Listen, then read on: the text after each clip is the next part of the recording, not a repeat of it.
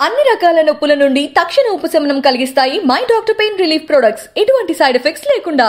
40 ఏళ్ల సుదీర్ఘ నట జీవిత వైభవం, అనేక భాషలలో 800 చిత్రాలలో భిన్న విభిన్న పాత్రల అభినయ వైదుష్యం, మాస్ క్లాస్ ప్రేక్షకులను అలరించడంలో అందివేసిన చేయి, దర్శక రచయితల సృష్టికి తనదైన ప్రత్యేకతను కట్టబెట్టి ఏ హీరో చిత్ర విజయానికైనా తన పేరును పెట్టని కోటగా నిలబెట్టిన మహానటుడు కోట శ్రీనివాసరావు పుట్టినరోజు ఈ రోజు.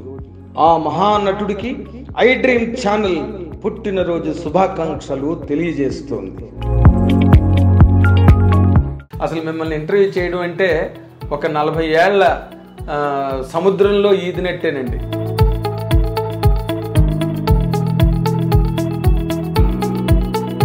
ప్రతిఘటన సినిమా మొట్టమొదట బాంబులా పేలింది, పెద్ద హిట్. అందులో మీ మీద అందరి దృష్టి పడింది.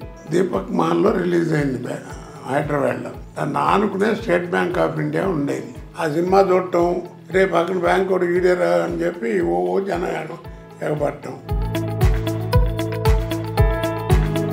అదే ఓవర్ నైట్ స్టార్. ఇక పొద్దు నుంచి ఇక రోడ్డు మీద తిరగలేను, బయటకు వెళ్ళలేను, ఎవరితో మాట్లాడలేము. అది ఏమిటో ఇక అది.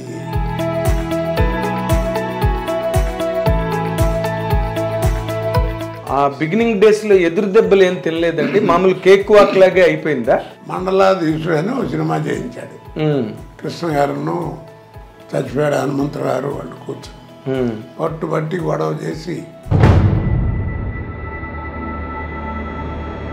నాకేమో భయం, ఎందుకు మనకి తలకాయ నొప్పి కాంట్రవర్సీ అని. పైగా పెద్ద ఆయన మీద సినిమా, ముఖ్యమంత్రి.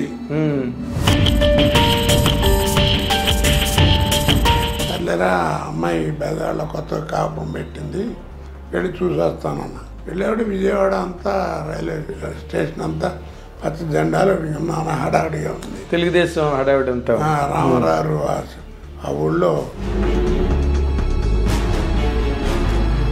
నేను కంగారు పడుతూనే ఉన్నా. అయ్యా బాబోయ్ ఏదో ఈ జెండాలు ఇన్ని ఉన్నాయి. సరే దిగి ఆ ప్లాట్ఫారం పక్కన ఒక పక్కన ఉంటున్నా. చూశారు, రే కోటగాడు వచ్చాడు అని ఇక బెల్లమని మీద పడి. ఇప్పుడు ఎన్టీ రామారావు గారితో మీకు ఇప్పుడు ఆ సినిమా ద్వారా జరిగింది, మళ్ళీ రామారావుతో మీకు సర్దుకుందండి తర్వాత రోజుల్లో? అప్పుడు రామారావు గారు బ్రహ్మర్షి విశ్వామిత్ర అనుకుంటా ఆ సినిమాకి డబ్బింగ్ చెప్పడానికి మద్రాసు వచ్చాడు. వెళ్ళి రామారావుకి నమస్కారం సార్ అన్నాను. అందరూ అట్టు చూస్తున్నారు, అయిపోయాడు ఎండి కొడుకు చంపేస్తాడు ఆయన గవాలన ముందు.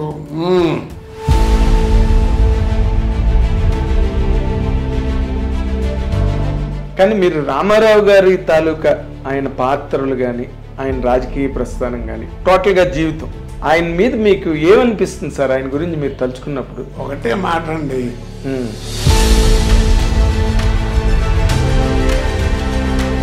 ఆ మాట అంటే మరి వాళ్ళ అబ్బాయిలకి వాళ్ళకి కోపం రావచ్చేమో రామారావు. కానీ చాలా కాంట్రవర్సీలు వచ్చేవి సార్ మీ మీద.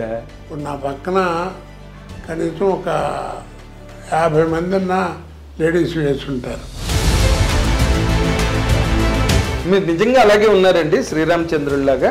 ఏం పెద్ద పద్ధతిని కాదు, నాకు సినిమాకి సంబంధించినంత వరకు నా బిహేవియర్ అది. మీకు చిరంజీవి గారితో అటాచ్మెంట్ ఎక్కువ అండి? నేను కెమెరా నుంచింది ఫస్ట్ ప్రాణం కది. మీరు? నేను మ్యూజిక్ వినపడి ఇది చేస్తుంది ఏంటని చెప్పి వెళ్ళి చూసా. వరండాలో అయినా చిరంజీవి గారు ఎంత శ్రమ పడాలి ఆర్టిస్ట్ అంటే, సినిమాల్లో ఎంత పడతారని తెలిసి వచ్చింది నాకు. అవతల వాళ్ళని అనేటప్పుడు మాత్రం కత్తి వజ్రాయుధం వెళ్ళి పేక కోసేసి లాంటి స్టేట్మెంట్లు ఇచ్చేవారు. కోటగారు జోక్ చెప్పండి, అమ్మి జోక్ చెప్పండి, అది మా సినిమా టైటిల్ ఏమనుకుంటున్నారు చెప్పండి అని అడిగి చెప్పించుకుంటారు, ఆనందిస్తారు. మరి ఏమన్నాను,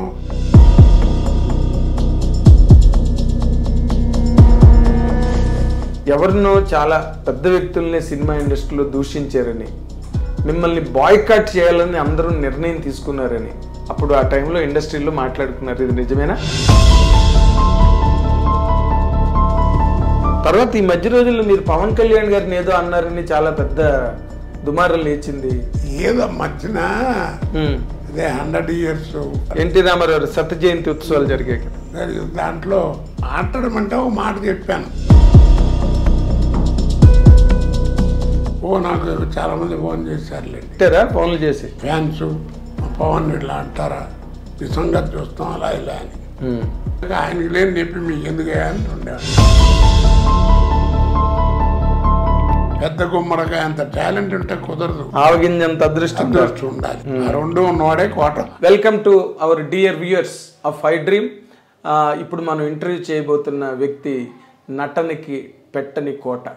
800 సినిమాలు, 40 ఏళ్ల నట జీవితం, అందులో భిన్న విభిన్న పాత్రలు, అద్భుతమైన పాత్ర పోషణలతో అనేకమైన అవార్డులని రివార్డులని గెలుచుకుని సినిమాకి, ప్రతి సినిమా విజయానికి తనదైన కాంట్రిబ్యూషన్ చాలా గొప్పగా చేసిన మహానటుడు కోట శ్రీనివాసరావుతో మనం ఇప్పుడు ముఖాముఖి కార్యక్రమం చేయబోతున్నాం.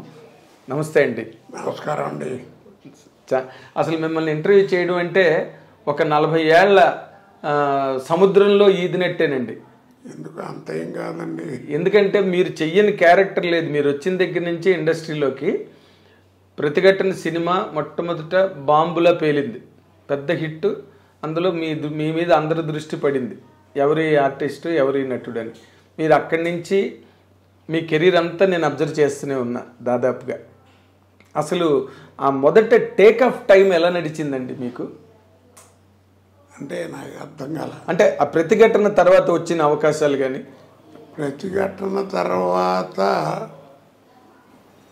ఆ డేట్ నాకు తెలిసి 1985 అక్టోబర్ 11 అనుకుంటాను సినిమా రిలీజ్. దీపక్ మాల్లో రిలీజ్ అయింది హైదరాబాద్లో.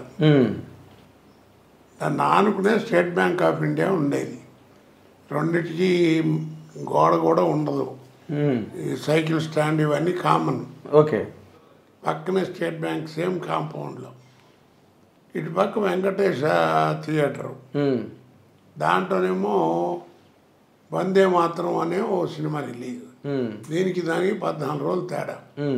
ఇది అఖండమైనటువంటి విజయం. ప్రతిఘటన ఆ సినిమా చూడటం, రేపు అక్కడ బ్యాంక్ ఒకటి వీడియో అని చెప్పి ఓ జనం ఎగబట్టం. ఇప్పట్లాగా సెక్యూరిటీ అంత లేదు కదా అప్పుడు. ఏం లేదు, పైగా మీరు కొత్త నటుడు. ఎవరు వీడియోని ఓ చూడటానికి వచ్చేవారు. బ్యాంక్ వచ్చేవారా? బ్యాంక్ మీద పడిపోయారు, పక్కనే అసలు మెయిన్ రోడ్డు మీద. ఓకే. ఇప్పుడు అది లోపలికి బిల్డింగ్ కట్టి అక్కడ లోపలికి వెళ్ళింది అనుకుంటా. అంటే నేను అప్పుడు క్యాష్లో ఉండేవాడిని. బ్రాంచ్ మీద పిలిచివన్నీ, నువ్వు ఈ గొడవ వింటారు బాబు, క్యాష్లో ఉన్నావు, నేను పోని గొడవలు అవుతాయని వెనకాల కూర్చోబెట్టాడు నన్ను. ఆయన చూపించాలని మళ్ళీ ఎమ్మడబడేవారు. అప్పుడు నా యూనియన్ వాళ్ళు గొడవ చేసి పక్కన ట్రాన్స్ఫర్ ఇప్పించి హెడ్ ఆఫీస్కి మళ్ళీ పిలిపించుకున్నారు. అక్కడ పని చేయించాను. అక్కడ లోపలికి ఎవరు పెద్ద రారు కదా. అదే ఇది ఇక్కడంటే థియేటర్ పక్కనే ఉంది కాబట్టి ప్రాబ్లం. పక్కన బాగా ఆనుకునే ఉంటుంది. ఆ టేక్ ఆఫ్ అంటే ఇక అదే పొద్దున్నే ఇక మిడ్ నైట్ స్టార్ అనుకో. ఇక అదే ఓవర్ నైట్ స్టార్. ఇక పొద్దు నుంచి ఇక రోడ్డు మీద తిరగలేను, బయటకు వెళ్ళలేను, ఎవరితో మాట్లాడలేము. అది ఏమిటో ఇక అది ఆ సినిమా అంత విజయం అన్నమాట రామోజీ గారిది. అవును అవును. అసలు ఇక తట్టుకోలేపారు. ఇక అక్కడి నుంచి ఏమిటంటే తెల్లారేటప్పటికి ఇక అక్కడి నుంచి ఎక్కడికి వెళ్ళాలన్నా విమానం లేకపోతే ట్రైన్ తప్ప, లేకపోతే ఫ్లైటే ప్రయాణం. అలా సాగింది. ఓకే. కాదు, అప్పుడు మీరు ఇండస్ట్రీలోకి వచ్చినప్పటికీ దాదాపుగా మహామహులు అందరూ ఉన్నారు. రావు గోపాల్ గారు ఉన్నారు, కైకాల సత్యనారాయణ గారు ఉన్నారు, గొల్పూడి మారుతి గారు ఉన్నారు. అందరూ మంచి భూమిలో ఉన్నారు. నూతన్ ప్రసాద్ గారు, ఆయన లేకుండా సినిమావి లేదు. నూతన్ ప్రసాద్ అలాంటి కాంపిటీషన్ని మీరు ఏ విధంగా అసలు తట్టుకుని మీరు నిలబడగలిగారండి ఇండస్ట్రీలో? నిజంగా చెప్పాలంటే నాకు అసలు బ్రెయిన్లో ఆలోచన ఏమీ లేదండి. ఇంకో రకంగా చెప్పాలంటే ఇది కొంచెం ఎత్తుకబురు అనుకుంటారు. ఆ ఆలోచన వచ్చేటువంటి టైం కూడా ఉండేది కాదు. ఇక రాను ఎంత బిజీ అయిపోయానంటే రోజుకి 20 గంటలు మినిమం పని చేయటం, కారులోనే నిద్రపోవటం, ట్రైన్ ఎడితే ట్రైన్లో నిద్రపోవడం తప్ప లేదు. ఇక చాలా ఇబ్బంది పడేవాడిని. నాకు ఒకసారి ఆశ్చర్యం వేసింది. ఒక 9 రోజులు 10 రోజులు మొత్తం రోజును 3 స్టేట్లో పనిచేశాను. అబ్బా. పొద్దున హైదరాబాదు, మధ్యాహ్నం చెన్నై, ఇప్పుడు చెన్నై కదా, అప్పుడు మద్రాసు, రాత్రికి బెంగళూరు. మళ్ళీ మిడ్ నైట్ ఫ్లైట్ బయలుదేరి హైదరాబాద్ దిగటం, ఎయిర్పోర్ట్లోనే స్నానం గానం చేయటం. అక్కడ ఎయిర్పోర్ట్లో స్నానం, విఐపి లాంజ్ ఉంటుంది కదా. అవును. అంటే అప్పుడు ఇంత ముమ్మరంగా లేదు కదా, సెక్యూరిటీ లేదు, మీడియా పబ్లిక్ క్రేజ్ కూడా అంత లేదు అప్పుడు. అసలు ఈ ఎక్కడున్నాయి? అవునండి, ఈ ఛానల్ కానీ లేవు కదా. అవును. సరే అక్కడే స్నానం చేసి మళ్ళీ ఇక్కడ షూటింగ్, మళ్ళీ ఇలా నాకు ఆశ్చర్యం వేసింది. ఇంట్లో అందరూ తిట్టం కూడా మొదలెట్టారు, ఎందుకు వచ్చింది ఈ తలకాయ నొప్పి, భోజనానికి కూడా టైం లేకుండా. సరే ఇక ఆ టైము అప్పుడు నాకు ఒక ఆలోచన వచ్చి అందరితో అంటుండేవాడిని. మొన్న మధ్యన చచ్చిపోయాడు పాపం వేణు అని కమెడియన్, వేణుమాధవ్. వాడు రోజు చికాకు పడుతున్నాడు. ఏంటి వాటిది ఎవడో చేస్తారు ఇది, ఏంటి బాబాయ్ నేను ఎదుర్కొంటూ ఉన్నా, ఏంటి బాబాయ్ నువ్వు మళ్ళీ కంటిన్యూ చేస్తాను, నువ్వు ఉన్నావని చెప్పి వాళ్ళు పిలుస్తున్నారు, ఇప్పటిదాకా షూటింగ్ చేసి వచ్చాను, 9 గంటలు వస్తుంటే ఇప్పుడు మళ్ళీ కావాలంటారు 2 గంటలు, అది ఇది అని అరిచాడు. నేను కూర్చోబెట్టి ఒక్క మాట చెప్పి, అరవబాక, ఆర్టిస్ట్కి టైం వస్తే టైం ఉండదు, ఆర్టిస్ట్కి టైం వస్తే టైం ఉండదు, వాడి జీవితం వాడి చేతిలో ఉండదు. నువ్వు సంపాదిస్తావు, తీసుకొస్తావు, కొంపలో పారేస్తావు, అది నీ అదృష్టం బాగుంటే బెళ్ళం బిడ్డలు జాగ్రత్త దాచుకుని దాన్ని ఇది చేసి భద్రంగా ఏదో వాడుకోవాలి, లేదంటే మీకు తెలియదేమో రకరకాలు పోతుంటాయి. కాబట్టి అలా విసుక్కోబోక, నువ్వు విసుక్కున్నా నీ మీద బ్యాడ్ వస్తుంది తప్ప నీ టైం బాగున్నంత వరకు నీకు ఈ బిజీ లేకుండా ఉండదు. కాబట్టి అలా అనుభవకని అట్లాగా నాకు ఎప్పుడు అదే జ్ఞాపకం వస్తే అందరికీ అదే చెప్తా, టైం వస్తే టైం వద్దు, బీ కేర్ఫుల్. ఆ టైంలో మనం జాగ్రత్తగా ఉండాలి. ఓకే. అయితే మీరు ఆ బిగినింగ్ డేస్లో ఎదురు దెబ్బలు ఏం తినలేదండి, మామూలు కేక్ వాక్ లాగే అయిపోయిందా? బిగినింగు ఓపెనింగు అట్లా రావడం ఒక 2 ఏళ్ళ పాటు, 2-3 ఏళ్ళు అలాగే జరిగింది బిజీగా. మీకు తెలియదు ఏముంది, మీకు తెలిసే ఉంటుంది కదా, మండలాధీశుడు అని ఒక సినిమా చేయించాడు. కృష్ణ గారును చచ్చిపోయాడు హనుమంతరావు వాళ్ళు కూర్చొని పట్టుబట్టి గొడవ చేసి 4 రోజులు ఏఆర్ఎస్ గార్డెన్లో నా బ్యాడ్లకు అప్పుడే ఆయన షూటింగు, నాది ఇంకో సినిమా 2 అదే ఏఆర్ఎస్ గార్డెన్లో మెడ్రాస్లో షూటింగ్. ఎవరిది? ఇంకొకరిది? నాది ఏదో సినిమా జ్ఞాపకం లేదు. ఎన్టీ రామారావుదా? లేదు, నేను మామూలుది. ఈయనది కృష్ణ గారు దాంట్లోనే. Okay okay. ఇద్దరం ఉన్నానని పిలవడం, నాకు షార్ట్ ఖాళీ ఎప్పుడల్లా కూర్చోబెట్టి మోరల్ క్లాసు, నా మాట విను, నువ్వు చెయ్యి, ఎంత పేరు వస్తుందో నీకు తెలియదు, అది ఇది అని గొడవ. కృష్ణ గారు అప్పటికే సినిమా మొదలైంది, భానుమతి గారు కమిటీ అవటం, ఇవన్నీ నాకు తెలుస్తుంది అంతా. ఆ డేట్లు చూసేవాడేమో గొడవ, వాడేమో కృష్ణ గారి దగ్గర కొన్నాళ్ళు పని చేశాడు పద్మాలయాల్లో, జ్యోతి ప్రసాద్.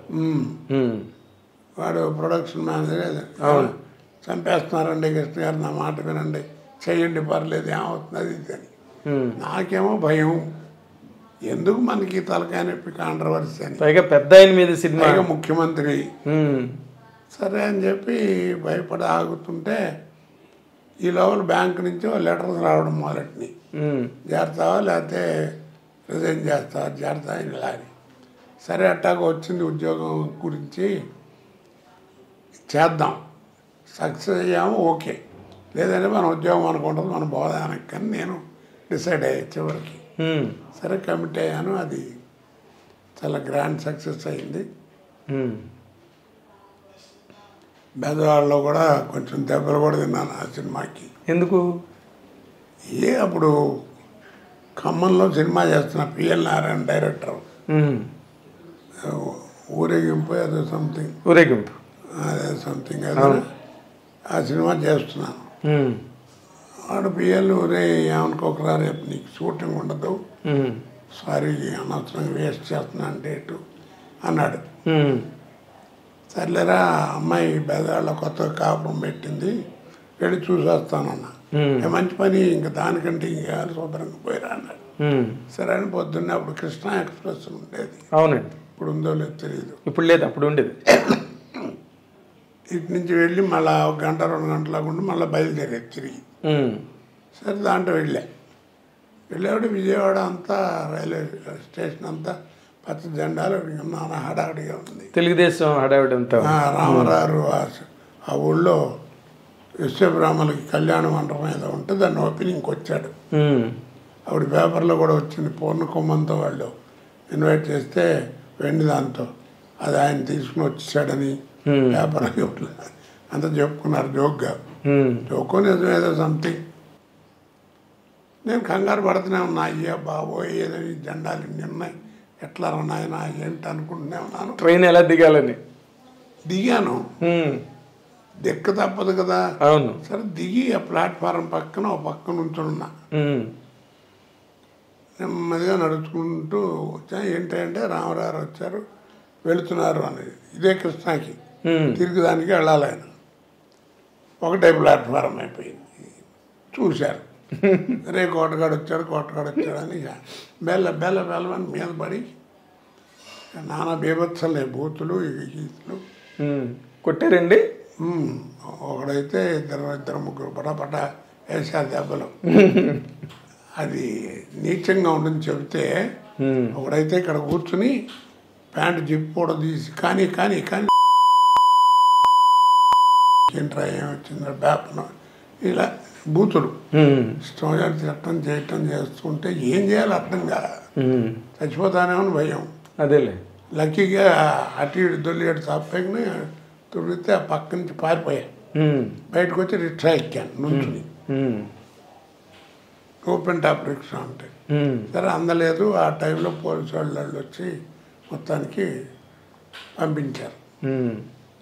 అలాగా బ్యాడ్ ఇన్సిడెంట్లు కూడా జరిగినాయి చెప్తున్నా. అదే కాకపోతే నాకేంటంటే దానివల్ల సినిమాలు పోయినాయా భయం ఉండేది కాదు. ఎందుకంటే కృష్ణ గారు మంచి ఫామ్లో ఉన్నాడు అప్పుడు.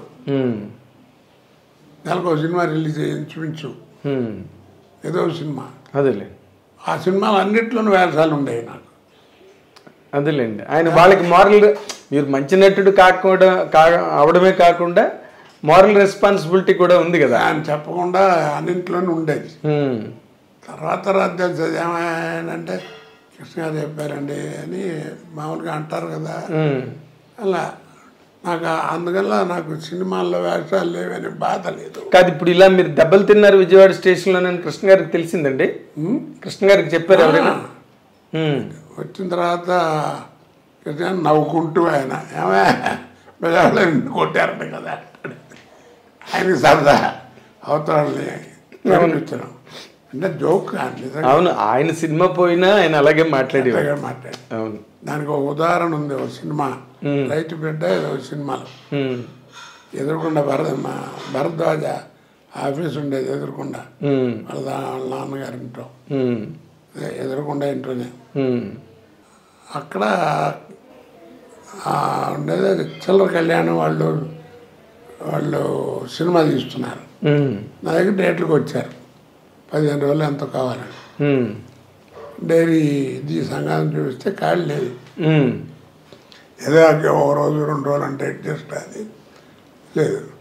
వాళ్ళు ఏం చేశారు, అక్కడికి వెళ్ళి ఎవరో మొత్తానికి కృష్ణ దొరకట్లేదండి కోట గారు, డేట్లు ప్రాబ్లం అట్టున్నా 3 లక్షలు అడుగుతున్నాడు అని చెప్పారట.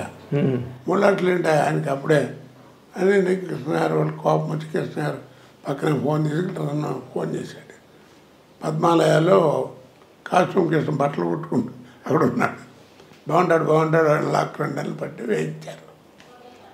అతను వేస్తున్నంతసేపు కృష్ణ గారు నన్ను ప్రాణం తీస్తూనే ఉన్నాడు. జాగ్రత్త పొట్టిగా ఉంటాడు, భలే ఉన్నాడు, వాడు చేస్తున్నాను, నవ్వు వచ్చేస్తుంది, వీళ్ళని అద్భుతంగా ఉంది, నువ్వు జాగ్రత్తగా ఉండాలి, నేను చూసి సత్యనారాయణ గారు లేటబ్బా వణికారు, నువ్వు ఇంకా అంతకంటే ఎక్కువ వణకాల్సి వస్తుంది, అది ఇది వాళ్ళకంటే పౌరాణిక సినిమాలు అన్నీ ఉన్నాయి, నీకేమి లేవు, సోషల్ అది ఇది అని ఏడిపించేవాడు.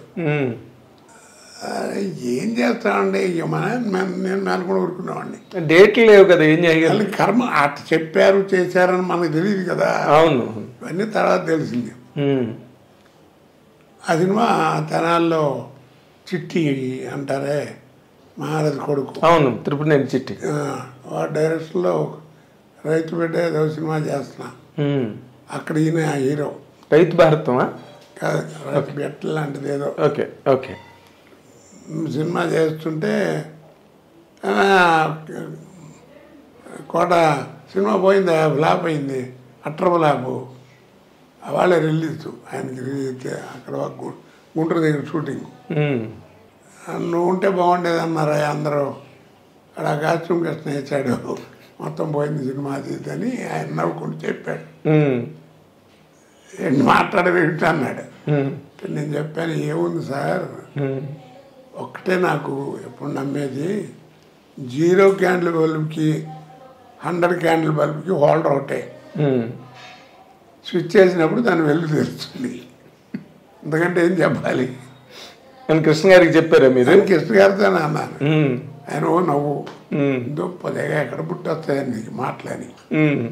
ఇట్టప్పుడు షూటింగ్ అప్పుడు కూడా జోకులు చెప్తుండేవాడిని కదా. అవును అవునవును, నాకు గుర్తుందండి. దాంట్లో పాపం ఆయన అందులో కొంచెం జోవియల్గా ఉంటాడు, చాలా జోవియల్ మనిషి, స్వాభావికంగానే బాగా మనిషి, ఆయన మంచి మనిషి. వ్యక్తిగతంగా ఎలా ఉన్నా పర్సనల్గా బిహేవియర్ అది బయట అసలు చాలా సరదాగా ఉంటుంది, మంచి ఏముండదండి, ఎంత చాలా హ్యాపీ అందరితో. కొంచెం నటుడు బాగా మంచివాడు అంటే కొంచెం మంచి గౌరవించి అభిమానిస్తారు, కొంచెం అభిమానం ఎక్కువ ఉండేది.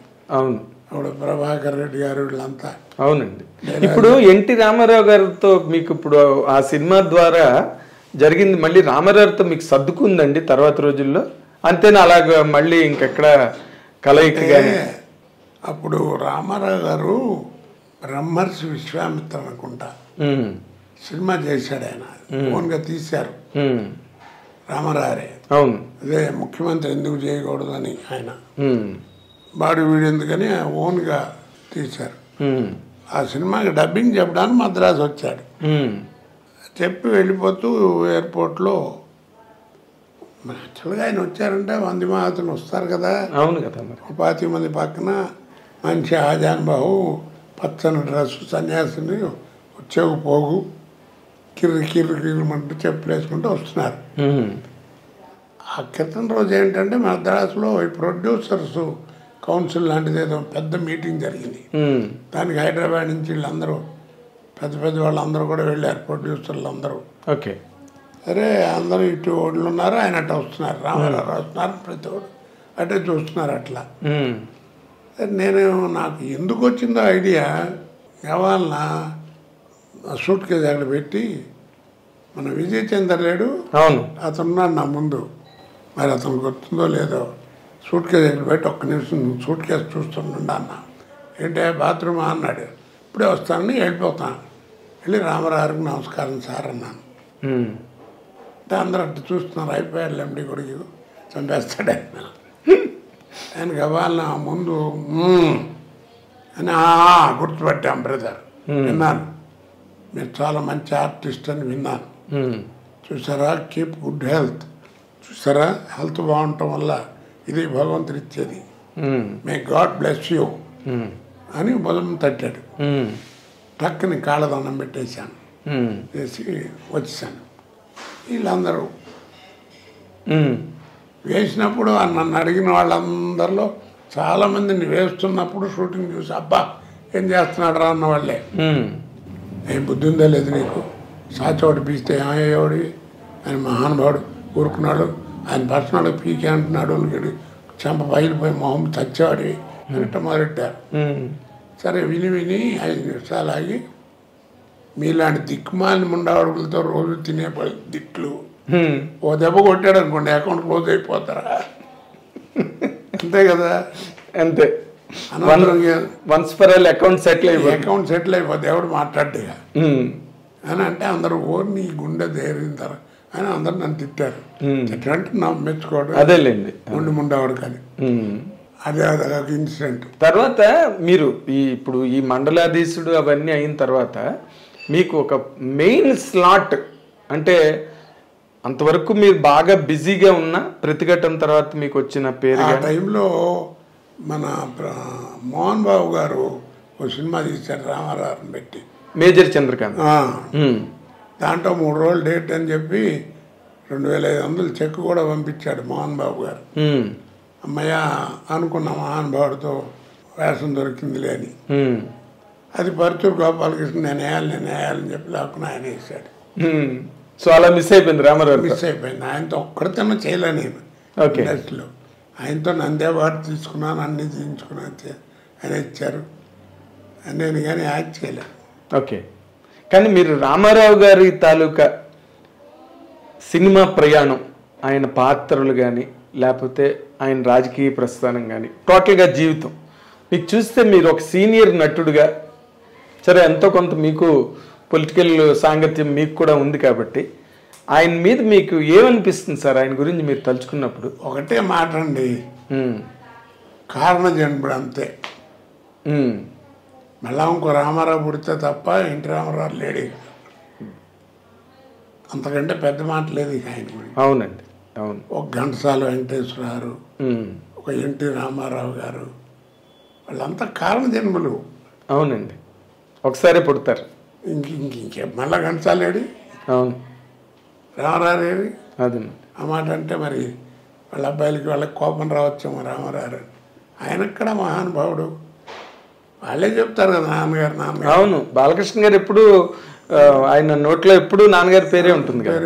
తర్వాత డైలాగులు కూర్చుంటే ఆయన డైలాగులు చెప్తుంటారు. అవును, కాబట్టి ఆయన ఇది అంటే కారణజన్ములు ఎందుకంటున్నానంటే ఒక్క వ్యక్తి, ఒకే ఒక వ్యక్తి కడివడి పాలల్లో విరిగిపోవాలంటే ఒక్క ఉప్పు కడికి చాలన్నట్టుగా ఇంతమంది 1 కోట్ల మంది తెలుగు వాళ్ళు ఉంటే మహానుభావుడు ఒక్కడు నిలబడి 6 నెలల్లో కాంగ్రెస్ గవర్నమెంట్ పడగొట్టి పట్టుదల బట్టి దేశమంతా తిరిగి ప్రపంచ ఖ్యాతిగా అంచాడు ఒక్క ఎలక్షన్తో.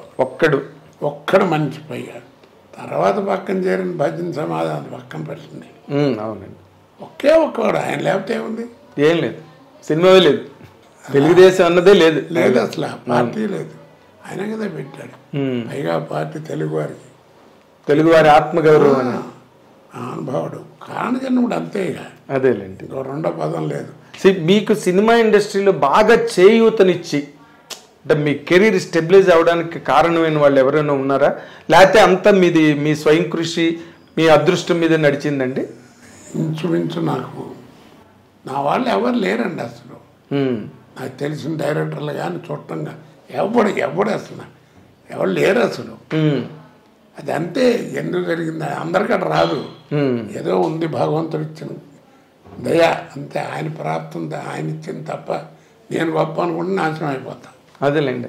అలా అయితే ఇప్పుడు మరి మీరు అలాగ మీ అదృష్టవశాత్తు లేకపోతే మీ ప్రతిభ మీ కెరీర్ మీరు అలాగ నడిచింది, ఎవరు సపోర్ట్ లేకపోయినా ఆ సక్సెస్ ఏదైతే వచ్చిందో దాన్ని మీరు సవ్యంగా వినియోగించుకున్నానని అనుకుంటారండి ఎప్పుడైనా, లేకపోతే దాంట్లో కూడా లోటుపాట్లు ఉన్నాయా? అంటే ఏదన్నా 2 డేకులు ఎక్కువ తింటాం ఇలాంటివి తప్ప రెండో గొడవ లేదండి అసలు నాకు. యథార్థంగా చెప్తున్నాను. ఇప్పుడు ఈ ఫోటోలు అన్నీ ఉన్నాయి కదా, ఈ గెటప్లు ఉన్నటువంటి ఫోటోలు, మామూలు ఫోటోలు బోళ్ళు ఉన్నాయి. ఆ రోజుల్లో ఏంటంటే ఈ చెక్కల మీద ఉండేవి 100 డేస్ ఇవన్నీ. అవును, కొంచెం చెదబట్టి పాడైపోయాడు. సరే మీకు తెలుసు కదా నాకు మా అబ్బాయి పోవటం. అవునండి, వాడు ఇవన్నీ కాస్త బాగున్న వాటి అన్నిటి ఫోటోలు తీసి ఇది చేయించి పెట్టాడు. అవునండి, 14 ఏళ్ళు ఇది పెట్టి 14 ఏళ్ళు అయింది. 14 ఏళ్ళు అలా ఉంది. అదేలేండి. అంటే లోటుపాట్లు మీరు ఏం ఫీల్ అవ్వట్లేదు? వెనకాతలకు ఒకసారి వెనక్కి తిరిగి చూసుకుంటే అరే నేను ఆ పొరపాటు చేశాను. పొరపాటు అంటే నాకు పనే ఉందండి. ఇప్పుడు నాకు అంటే గొప్ప చెప్పడం కాదు, ఇప్పుడు నా పక్కన కనీసం ఒక 50 మంది ఉన్న లేడీస్ వేసుంటారు. వాళ్ళ ఫోన్ నెంబర్లు కానీ వాళ్ళతో మాట్లాడటం అంటే షూటింగ్లో తప్ప అట్లాంటి గొడవలు నాకు అసలు ఆ గొడవలే లేవు. అది నేను నాటకాల దగ్గర నుంచి కూడా ప్రొఫెషన్లో ఉన్న వాళ్ళతో జాగ్రత్తగా ఉండాలి. ఓకే, అది నాకు మా అన్నయ్య నేర్పినటువంటి విద్య. నా ఫస్ట్ గురువు మా అన్నయ్యే. రే తోటి కళాకారులు ఎవరైనా సరే నిత్య చేసేవాళ్ళు, ముఖ్యంగా ఆడవాళ్ళు ఉంటే చాలా జాగ్రత్తగా ఉండాలి, లేకపోతే కెరియర్ పాడైపోద్ది అనేవారు. ఊరికే మాట్లాడటానికి ఏమో జోకులు మీకు తెలియదు. అదే నేను ఎక్కడ కూర్చున్నా 10 మంది చేస్తారు. మీరు నిజంగా అలాగే ఉన్నారండి శ్రీరామచంద్రుడిలాగా? శ్రీరామచంద్ర సినిమాకి సంబంధించినంత వరకు అలాగే ఉన్నానండి. అవునా? మీరు నమ్మండి నమ్మకపోండి. కాన్ఫిడెన్స్ ప్రామిస్ చేస్తా. అంతేనా? ఎవరినైనా అడగండి. కాదే నేను అంటుంది, ఎవరినైనా అడగండి. ఒక పాపులర్ స్టార్గా, అవును, అంటే మామూలు ఊరికి ఎలా డబ్బకి ఏదో జూనియర్ ఆర్టిస్ట్లు ఆడలు కాదు, ఏదో 1-2 సినిమాలు చేయటం అది కాదు. నా పక్కన యాక్ట్ చేసినటువంటి ఇప్పుడు పెద్ద పెద్ద ఆర్టిస్టులు ఉన్నారు కదా, లేడీ ఆర్టిస్టులు. అవును, అది కాన్ఫిడెన్స్ చెప్పగలను. అంతేనా? ఓకే. బట్ మీరు ఒక విషయం మీరు గమనించారు, నాకు కూడా తెలుసు, ఎందుకంటే నేను మీ కెరీర్కి నేను డైరెక్ట్ విట్నెస్. కానీ చాలా కాంట్రవర్సీలు వచ్చేవి సార్ మీ మీద. ఎన్నండి బాబు, తాగుతూ షూటింగ్ ఎడితే డైరెక్టర్ కొట్టాడు, పక్క అమ్మాయిని ఏదో అన్నారండి, అమ్మాయి కొట్టింది, ఇలాంటి పుకార్లు ఎన్ని. తెల్లవాళ్ళు తాగుతాడు, వ్యభిచారాలు చేస్తాడు, తెగ తిరుగుతాడు, ఇవన్నీ ఎలా వచ్చేసారు అవన్నీ? ఏమండే వాళ్ళున్న చెట్టుకి గడ్డేస్తారండి, రాళ్ళు, కాయలున్న చెట్టుకే రాళ్ళు అంటారు, అట్లాగే అంతే అది అని నేను అనుకుంటున్నా అంతే. ఓకే, నేనేం పెద్ద పద్ధతిని కాదు, నాకు సినిమాకి సంబంధించినంత వరకు నా బిహేవియర్ అది. ఓకే, సినిమాల వరకు మీరు జాగ్రత్తగా ఉన్నారు, బయట ఎలా ఉన్నారు? లేకపోతే ఎట్లా ఉంటుందండి కెరీర్ ఇది. ఓకే ఓకే సార్, ఒక మాట గుర్తుంచుకోండి, భగవంతుడు మనలో కూడా కొద్దో గొప్ప మంచి లేకపోతే ఆ పుల్లు ఇవ్వడు, అంతేలేండి, ఆ కెరీర్ ఇవ్వడు. తర్వాత ఏంటంటే నేను ఎప్పుడు ఫీల్ అయ్యేది పెద్ద గుమ్మడికాయ అంత టాలెంట్ ఉంటే కుదరదు, ఆవగింజంత అదృష్టం ఉండాలి. ఆ 2 ఉన్నవాడే కోట. ఓకే, అది నేను గ్యారంటీగా ఒప్పుకుంటా. ఎంతమంది లేరండి మహానుభావులు. అంటే మీరు టాలెంట్ మీద షైన్ అయ్యాని అనుకోవట్లేదు ఎప్పుడు కూడా? ఆ టాలెంట్ ఇవ్వడం కూడా భగవంతుడి కృపే. అది కూడా అదృష్టంలో భాగం అంటారా? కాదు మరి, నాతో నాటకాలు వేసిన వాళ్ళు లేరు, అవును, నాతో యాక్ట్ చేసిన వాళ్ళు లేరు, ఎంతమంది ఉన్నారు కదా, ఎంతమంది ఉన్నారు. మరేది ఆవగింద ఉండబట్టే మీరు కొంతమంది, మీరు భరణి. కాబట్టి ఏంటంటే నేను ఇందాక చెప్పినట్టుగా ఆ కెరీర్ వస్తుంది, ఆ టైం వచ్చినప్పుడు నేను చాలా కాన్ఫిడెన్స్గా ఉన్నాను, చాలా జాగ్రత్తగా ఉన్నాను, నేను క్లియర్గా చెప్పగలను. ఓకే, అంటే ఇప్పుడు ఎంత లేదన్నా ఇప్పుడు ఇవాళంటే ఛానల్స్ ఇవన్నీ వచ్చినాయి అనుకోండి, ఆ రోజుల్లో అయినా తోటి వాళ్ళన్నా అడుగుతారు కదా, ఏంటో రాత్రి ఏంటంటే జరిగిందంట అని, లేకపోతే ఆడుకొట్టాయంట, లేకపోతే ఇది అన్నారట, నిన్న తాగి వెళ్ళామంటే ఇట్లాంటివి అడుగుతారు కదా. అవును, రోజు వాళ్ళని చెప్పండి, చర్చ అయితే జరుగుతుంది కదా. జరుగుతుంది, అవును. ఒకసారి మాత్రం పర్లేదు అనుకుంటాను, చెప్పండి, అన్ని ఓపెన్ అయిపోతున్నాయి ఇవాళ రేపు. నువ్వు ఏం పర్లేదు, ఏముంటుంది, ప్రతిదీ మాట్లాడుతున్నారు బయటకు వచ్చి. ఓ రోజు మధ్యాహ్నం దాకా నీకు షూటింగ్ లేదన్నారు, సరే అని చెప్పి ఖాళీ అని కూర్చున్నా. చచ్చిపోయినాడు MS నారాయణ. ఏంటి అన్నగారు మధ్యాహ్నం ఎప్పుడో షూటింగ్ ఏది ఖాళీ లేదు అంటారంటే, రండి అన్నామంటే సరే అని చెప్పి ఇద్దరం కలిసి కాసేపు మందేసి అనుకోకుండా కవర్ చేశారు షూటింగ్కి. చిరంజీవి గారు క్యాకులు ఇచ్చాడు, బుద్ధి లేదా వెళ్ళని ఇంత క్యారియర్ ఉన్నవాడు నీకు పాలు పుడతాయి రావడం ఏంటని ఇట్లా. మరి నిజమే కదా, తప్పు కదా. ఏ సినిమా అండి అది? జ్ఞాపకం లేదు నాకు. చిరంజీవి గారి కాంబినేషన్ ఆ సినిమా కాదనుకుంటాను, బట్ ఆయనకి తెలిసి కేకలేసారా మీ మీద? కేకలేసారు అనుకుంటా, అట్లాంటిది అది మొత్తానికి ఆయన కేకలేయడం జరిగింది. అంటే మంచిగా, అదేలేండి, మంచి ఆర్టిస్ట్ నువ్వు, అదే కెరీర్ పాడవుతుంది, ఏంటిది 10 మంది చెప్పుకుంటే ఎంత అసహ్యంగా ఉంటుంది అని క్యాకులేసాడు. అదే మీ అభివృద్ధిని ఆశించి చెప్పింది అంటే మొదటి నుంచి బాగా. మీకు చిరంజీవి గారితో అటాచ్మెంట్ ఎక్కువ అండి? అటాచ్మెంట్ నేను ఎవరి వాళ్ళకి వెళ్ళనండి. నా దగ్గర ఫోన్ నెంబర్లు కూడా లేవు. ఏదన్నా ఫంక్షన్స్కి ఎవరన్నా వాళ్ళు పిలిస్తే మనం వెళ్ళటం, లేకపోతే నాకు ఏదన్నా ఫంక్షన్ ఏదైనా ఉంటే పిలవడానికి వెళ్ళడం అంతే తప్ప నేను అసలు ఎవరి దగ్గరికి వెళ్ళను. కాదు చిరంజీవి గారితో ఏంటంటే ప్రాణం ఖరీదు ఫస్ట్ పిక్చరు. నేను కెమెరా ముందు నుంచింది ఫస్ట్ ప్రాణం ఖరీదు. మీరు? నేను. వాసు గారు డైరెక్టర్. అవును, కే వాసు డైరెక్టర్. మనం పోయారు కదా. అవునండి. ఆయన ఆ సినిమాలో చిరంజీవి గారు కూడా యాక్ట్ చేశారు. అవును. తెలియదు, నేను ఎవరో తెలియదు, ఆయన ఎవరో నాకు అంతవరకు తెలియదు. రాజమండ్రిలో అప్సరా హోటల్ దగ్గర ఉంటే ఒక రోజు సాయంకాలం పూట 7 గంటల వేళ ఒక టేప్ రికార్డులు కదా అప్పుడు మ్యూజిక్ వినపడి ఇది చేస్తుంది ఏంటని చెప్పి వెళ్ళి చూసా. వరండాలో అయిన చిరంజీవి గారు మెడలో ఆర్టిన్ మార్కు ఆంజనేయ బెల్ట్ ఉంటుంది, చైన్, ఒక చిన్న లంగోటి కంటే కొంచెం పెద్దది డ్రైవర్ లాంటిది వేసి మ్యూజిక్ పెట్టి విపరీతంగా పిచ్చిగా డ్యాన్స్ చేసేస్తున్నాడు. ఇంటర్ బాబు ఇది అనుకున్నా. అప్పుడు చూసా ఆయన్ని మొట్టమొదటిసారి చూసింది అది. అంటే ఎంత శ్రమ పడాలి ఆర్టిస్ట్ అంటే సినిమాల్లో ఎంత పడతారని తెలిసి వచ్చింది నాకు. ఓకే. అప్పటి నుంచి ఆ తర్వాత ఆ సినిమాలో అప్పుడప్పుడు మాట్లాడడం, తర్వాత నేను కూడా యాక్ట్ చేశానండి ఆ సినిమాలంటే అలాగా ఆయన అంటాం. సరే దానితో వేషాలు అవును రావటం. చాలా సినిమాలు చేశారు కదా మీరు ఆయనతో కాంబినేషన్స్. ఫస్ట్ ఆయనకి ఆపోజిట్ ఫిల్మ్ చేసింది ఫస్ట్ పిక్చర్ 786, ఖైదీ నెంబర్ 786 ఆయనకి ఆపోజిట్ చేసింది.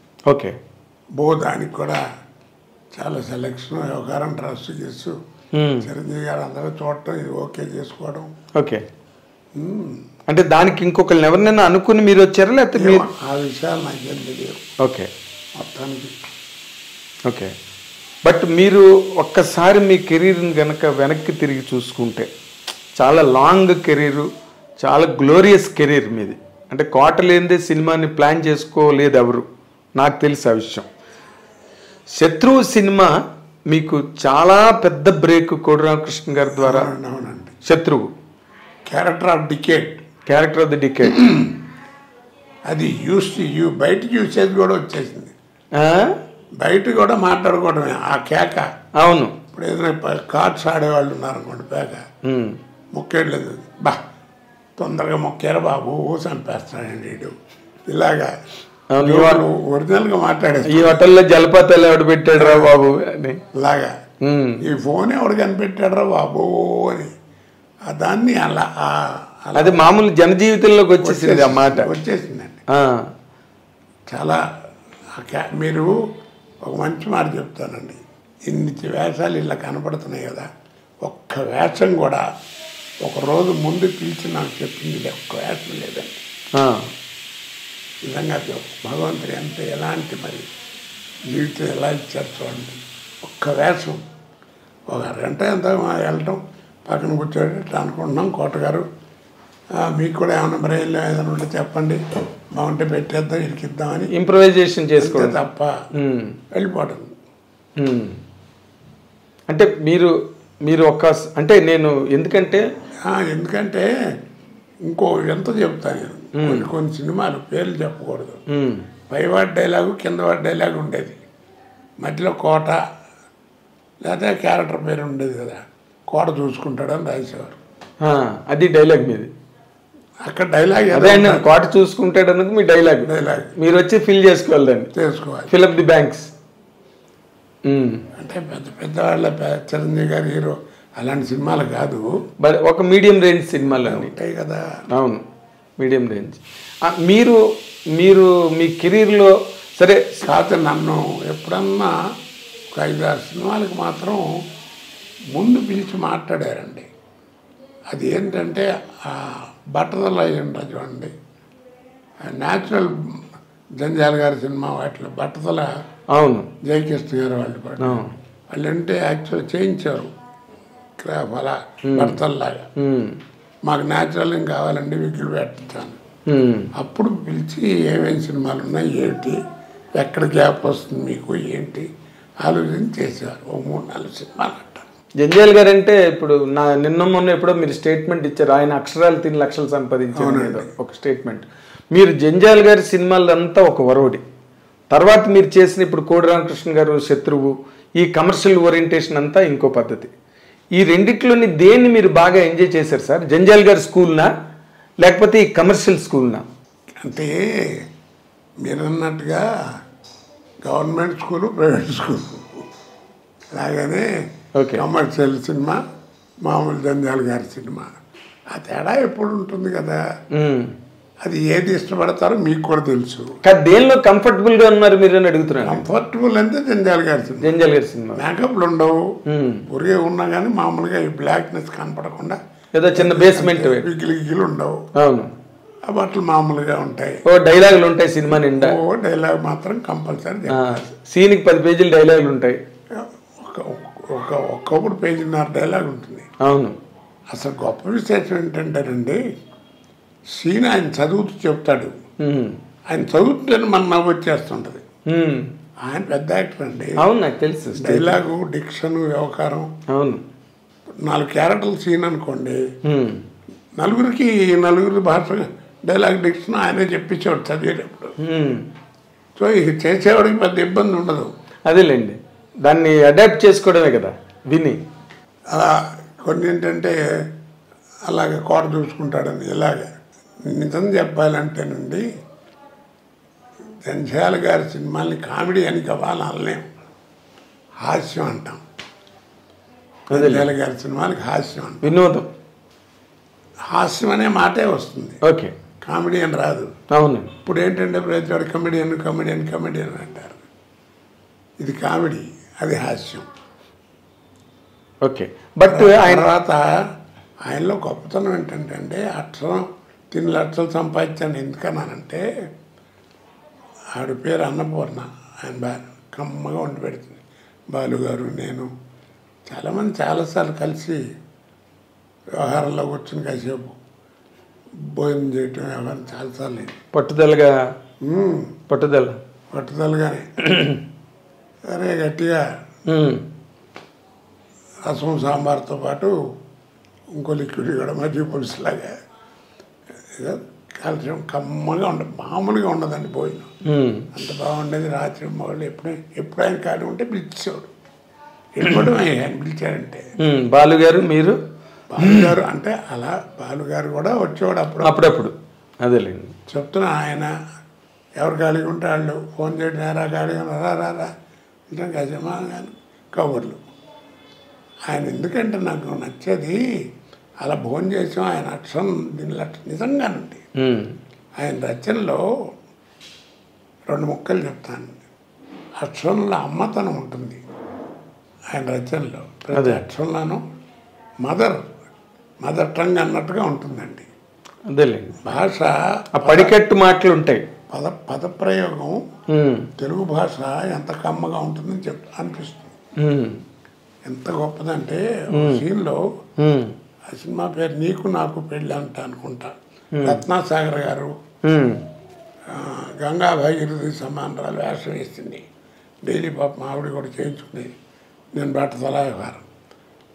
వాళ్ళు కలుసుకుని మాట్లాడుకుంటూ ఉంటారు. వాళ్ళు ఏంటంటే క్యారెక్టర్ల ప్రకారం 40 సంవత్సరాల క్రితం వాళ్ళిద్దరు లవర్స్. కపర్ది అనే క్యారెక్టర్. కపర్ది అని, మీ పేరు కపర్ది.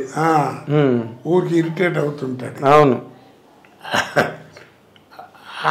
అదేంటంటే కామెడీ. వాళ్ళిద్దరూ పారిపోతామని పెళ్లి చేసుకోవడం వెళ్ళిపోతాం. డైలాగ్ రూపాయన వస్తుంది. వెళదామని వస్తే వీడికి మన రైల్వే గేట్ వస్తే బస్సు అవుతుంది. వీడికి లక్ష్యంగా వచ్చి పూర్తి చేసుకొస్తాను అన్నాడు. అంటే ఇప్పట్లాగా మనకి వాష్రూమ్లో లేవు కదా. అవును. ఇక్కడ తుప్పల్లోకి ఎక్కడికో పోతాడు. వీడు తిరిగి వచ్చాడు కూడా గేటు తీస్తారు, బస్సు వెళ్ళిపోతుంది. అట్ట విడిపోతాడు. ఆ విడిపోయిన వాళ్ళు 40 సంవత్సరాల తర్వాత కలుస్తారు. అంటే ఇద్దరు కబుర్లు చెప్పుకుంటారు. కామెడీ చూడండి. అందుకే ఆయన హాస్యం అందించి ఓ మంచి మాట చెప్తారు. మాట్లాడుకుంటూ ఉంటారు ఇద్దరు. అప్పుడు అట్లా చేస్తాడు, దేవుడు అట్లా చేశాడు కబుర్లు చెప్పుకుంటూ గబాల మధ్యలో అడుగుతాడు అన్నమాట. జనరల్గా రచన జరిగి మీ హస్బెండ్ ఎప్పుడు పోయాడు, మీ భర్త ఎప్పుడు పోయాడు, లేకపోతే నీ వైద్యం ఎప్పుడు వచ్చింది, ఇలా ఉంటాయి కదా. ఆయన వాడతాడండి పదం, ఎంత గొప్ప పదం అంటే మాట్లాడుతూ అన్నట్టు నీ కళ తప్పి ఎన్నాళ్ళు అయిందంటాడు. కళ తప్పి నీ కళ తప్పి ఎన్నాళ్ళు అయింది, భర్త పోయి ఎన్నాళ్ళు అయిందని కానీ వైద్యం ఎప్పుడు వచ్చింది కానీ ఏముండదు. అదే మరి నీ కళ తప్పి. అంత మంచి మాట. ఆ తెలుగుదనం అంటే అదే మీరు అమ్మదనం అన్నారు కదా, అందుకు పడిపోయేది ఎవరైనా. ఆ క్యారెక్టర్ నా నోటమిటే వస్తుంది ఆ మాట. ఆ రోజుల్లో నేను ఎన్నిసార్లు తెలుసుకున్నాను. అందుకనే అప్పటి నుంచి నాకు ఆయనంటే నాకు తెలుగుదనాన్ని వాడతారండి. అదే తెలుగు మాటలు, తెలుగు నానుడులు, తెలుగు పడికట్టులు, మన ఇళ్లలో వ్యావహారికంగా మాట్లాడుకునే మాటలు, ఆ తిట్లు, గ్రామీణ వాతావరణంలో తిట్లు. హై నాయక అని వచ్చిన మంచి దాంట్లో సూర్యకాంతం గారు అచ్చు బామ్మ మాట్లాడినట్టే ఉంటుంది. అవును మన ఇళ్లలో. అవును, ఏడ్చేలా వేద హాయ్ అని ఇట్లా మాట్లాడుకుంటారు. అవును చెప్తున్నా. ఇంకో సినిమాలో 16 ఏళ్ళ అమ్మాయిని పెళ్లి చేసుకోవడానికి 55, 56 ఏళ్ళు వచ్చిన ఒక క్యారెక్టర్ వస్తుంది. అది నేనే వేసానండి. వస్తే అది పెళ్లి చూపులు జరుగుతాయి. అది ఆ అమ్మాయి తండ్రికి తెలియదు. ఆ అమ్మాయి తాతగారు ఆర్థిక ఇబ్బంది ఇది చేయలేడని చెప్పి ఫిక్స్ చేసి పెళ్ళిపోతారు. ఆ టైంలో వస్తాడు తండ్రి, చూస్తాడు, చూసి ఆశ్చర్యపోతాడు. రావయ్యారా కరెక్ట్ టైంకి వచ్చాను అంటే తాంబూలాలు పుచ్చుకుందాం అంటాడు మధ్యవర్తి. అంటే ఈయన అంటాడు, ఏదో మర్యాదలు తీర్చిన ఏదో చేసాం అయిపోయిందండి గృహస్థుగా. ఆ పిల్ల తండ్రి గారు 2 ముక్కలు చెప్పుకోవాలంటాడు. జనరల్గా రైటర్ పేజ్ డైలాగులు రాస్తాడు. ఆడపిల్ల అంటే ఏమనుకుంటున్నారా, నీ వయసు ఏంటి, దాని వయసు ఏంటి, అది ఇది ఇట్లా ఏం పోయగలరా చిన్నపిల్లని చేసుకుని, ఇదే నీ కూతురు అయితే చేస్తే ఇట్లాంటి ఉంటాయి. అవునండి, 2 డైలాగులండి. ఆ రోజుల్లో 37-38 ఏళ్ళ క్రితం సినిమా. ఈ దేశంలో మర్యాదలు చేసేది అయిపోయిందండి. ఆ పిల్ల తండ్రి గారు 2 ముక్కలు మీతో చెప్పుకోవాలి. ఈ దేశంలో మధ్యతరగతి మానవుడు చేసే పాపం ఏదన్నా ఉంటే ఆడపిల్లని కంటాం. ఆ పాపం చేసింది నేను, శిక్ష నాకు వేయండి, నా బిడ్డకు వేయొద్దంట. చిన్న మాట, పేజీ డైలాగ్ 2 మాటలు చెప్పి 2 మాటల్లో చూడండి ఎంత ఎఫెక్ట్గా. అవును, ఆ పాపం చేసింది నేను, శిక్ష నాకు వేయండి, నా బిడ్డకు వేయద్దు. కానీ మీరు ఇక్కడ ఒక విషయం మిస్ అవుతున్నారేమో అనిపించింది. జంజాల్ గారి సినిమాలన్నీ అద్భుతాలు, దానిలో డౌట్ ఏం లేదు. ఇప్పటికీ అవన్నీ సెలబ్రేట్ చేసుకుంటున్నాయి. ఏదో చెప్పబోతున్నారు మీరు. చెప్పాను, అదే ఫినిషింగ్. హాస్యం అని ఎందుకు అంటున్నానంటే, జంజాల్ గారి హాస్యం ఎలా ఉంటుందంటే, ఇన్సిడెంట్లు ఎవరైనా ఎన్నేళ్ళ వాడైనా ఎవరితోనైనా ఎప్పుడైనా ఎక్కడైనా ఎలాంటి సిచ్యువేషన్లో ఉన్నా చెప్పుకోవచ్చు. అదేలేండి. ఇప్పుడు అట్ట కాదు, సినిమా ఎంటర్టైన్మెంటే వస్తుంది. ఇది ఫ్యామిలీతో చూడదగ్గ సినిమా అంటే అని. అన్నం ఏమైనా పక్కింటి వాళ్ళతో చూస్తామంటే కదా, ఎందుకంటే వాడే చెప్తున్నాడు ఫ్యామిలీతో చూడదగ్గ సినిమా అని. అదేలేండి. అలా అంత డిఫరెన్స్ ఉంటుందండి. అవును, అప్పుడప్పుడు చెప్తుంటాను, అది తల్లిపాలతో సమానం జంజాల్ గారి హాస్యం, ఇది డబ్బా పాలతో సమానం. అదేలేండి. అయితే మీకు జంజాల్ గారి సినిమాలన్నీ ఒకే తర్వాత శత్రువుకి. అలా మహానుభావులు ఎంతోమంది, చాలామంది డైరెక్టర్లు చాలా గొప్ప గొప్ప వేషాలు వేయించారండి నాతో. శత్రువు, గణేష్ ఎలాంటి అయ్యో అంత మాట, తిరుపతి స్వామి, బ్రహ్మాండం, ఎంతోమంది చాలా మంచి వేషాలు వేయించారు. కానీ ఈవీవి సత్యనారాయణ నన్ను పిండేశాడు. అసలు ఒక వేషం కాదు, ఒక రకం కాదు, పిచ్చి పిచ్చిగా పిండేశాడు. అంతే, నాలో ఉన్న మ్యాక్సిమం క్యాలిబర్ అంతా రాయించాడు. ఆ రుణం తీర్చుకోలేదు. అదేలేండి, మీతోని రకరకాల క్యారెక్టర్లు చేంజ్ చేసాడు ఆయన 50 సినిమాలు అయినా తీసాడు. అవునండి. 3 సినిమాల్లో ఇంట్లోనూ డేట్లు కుదరక చేయలేదు. ఆ ఒక్కటి అడక్క సినిమా లేదండి. అవును, అది యాక్చువల్గా నాతో చేద్దామని ఎంత ట్రై చేశాడో. ఇది రావుగోపాలరావు క్యారెక్టర్. ఓకే, వైజాగ్లో షూటింగు. అవును, ఎక్కడ అడ్జస్ట్మెంట్ కుదరదు, కాంటు పట్టే నీ వల్ల కాదు చేయలేవయ్యా, వద్దులేని వద్దని గోపాలరావుని పెట్టారు. అప్పటికే పాపం ఆయన అనారోగ్యం బాగా అనారోగ్యంతో ఉన్నారు. మనకు అది తెలుస్తుంటుంది కూడా, తెలుస్తుంటుంది స్క్రీన్ మీద. అవును, అలాగా. కాబట్టి రావుగోపాలరావు కాబట్టి ఎంజాయ్ చేశారు అందరూ. అవునండి, అది ఆయన కాబట్టి ఇంకోటి చేస్తే ఆ వేషం పండదు, సినిమాకి డ్యామేజ్ అయి ఉంటుంది. ఈ పండదు, ఆయన వేషం పండపోతే ఇంకేముంది సినిమా. నా పెళ్ళింట్లో నా వేషం పన్నట్టు. అవును, అసలు ఆ రోజులు అహనా పెళ్ళంటే చేసినప్పుడు ఎలా ఉండేదండి మీ క్యారెక్టరు, ఆ పిచ్చి క్యారెక్టర్, ఆ బస్ స్టాండ్ దగ్గర ఆ ప్రతిఘటన చేసిన తర్వాత వచ్చిందండి. అదే ప్రతిఘటన చేసిన కోట శ్రీనివాసరావు అనే నటుడు ఇందులో నీ క్యారెక్టరు ఏంటి అసలు? ఆ క్యారెక్టరు అండి, ఆ వేషం చేసడానికి ఆ సినిమా తీసిన ఆ ఇంటి ఓనరు ఆయన తెలుగుదేశం ప్రెసిడెంట్ ఏదో కోట శ్రీనివాసరావు ఆడైతే నేను అసలు ఇవ్వనని చెప్పి 4 రోజులు షూటింగ్ జరిగింది. అప్పుడు మానేశాడు. అప్పుడు ప్రొడ్యూసరు రామానాయుడు గారు ఆ సినిమా అట్లాంటిది ఏం కాదండి, ఈ సినిమా కాళ్ళు ఉంటుంది, నా మాట వినండి. ఒక రోజు చేసిన సినిమా మళ్ళీ చేయించాడు ఆయన కూర్చోబెట్టి. ఆయన అప్పుడు నమ్మి ఇచ్చాడు, కంటిన్యూ చేయించాడు. మండలాదేశుడు సినిమా ఏమో అనుకున్నారు ఆయన అనుకుని గొడవ. అసలు ఆ సినిమా అసలు ఎట్లా అసలు ఆయన అదే చెప్పేదండి. ఆయన ఊహలకి ఇది మనం పట్టుకోలేము. అదే మీతో పాటు దాదాపుగా వచ్చిన వాళ్ళే కదా సుత్తి వీరభద్రరావు గారు, సుత్తివేలు. అవునండి, మీతో పాటు దాదాపు వెళ్ళినప్పటికీ సుత్తి వీరభద్రరావు వేలు బాగా సెటిల్ అయిపోయారు. బాగా ఫైల్లో ఉన్నారండి. మీరు వెనకాతలు వచ్చారనుకోండి కొంత లేట్గా, బట్ మీరు వాళ్ళ ప్లేస్ ఆక్యుపై చేసారా? నేను అంటే ఆక్యుపై చేశారా అది కాదు కానండి, మొత్తాన్ని వచ్చిన తర్వాత కొంచెం వీరభద్రరావు కొంచెం ఎఫెక్ట్ ఇచ్చింది వేషాలు, ముఖ్యంగా జంజాల గారి వేషం. ఆ వేషాలు అడ్డం వల్ల పడేటప్పటికీ కొంచెం అదేనండి మీరు అన్నట్టుగా మీ నోటి మాట రకరకాలుగా మనం కామెడీ వెళ్ళని అసలు మీరు చెయ్యని క్యారెక్టర్ ఉందండి. ఇప్పుడు అంటే డైరెక్టరు రైటరు ఏ క్యారెక్టర్ అయినా మీ గురించి రాసుకోవచ్చు, ఎలాంటి క్యారెక్టర్ అని రాసుకోవచ్చు. మీకు అక్కడ దాకా ఎందుకండి, ఆడువారి మాటలకు అర్థాలు వేర్లే. ఎస్, మంచి వెంకటేష్తో చేసిన సినిమా అసలు ఎంత. మా అబ్బాయి ఆ సినిమా చేసి వచ్చిన రోజున వాడితో కూడా అన్నాను, నీతో మాట్లాడినట్టు ఉంది ఆ సినిమా అంతా అన్నది నా వేషం అని. కొడుకుని కేకలేస్తుంటాను. అవును, చెప్తున్నా. దానిలో డైలాగ్ ఉంది కదా, నేనంటే నీకు అంత ఇష్టం ఏంట్రా, పోయే ముందు డైలాగు, అది చాలా గొప్పగా ఉంటుంది ఆ సీన్. అవునండి, డైరెక్టర్ మహానుభావుడు, కుర్రాడు. అవునండి, అవును, చెప్తున్నానండి. ఎన్ని రకాలు, ఒకట రెండా, అదే ఎన్ని వేరియేషన్స్ దాంట్లోని.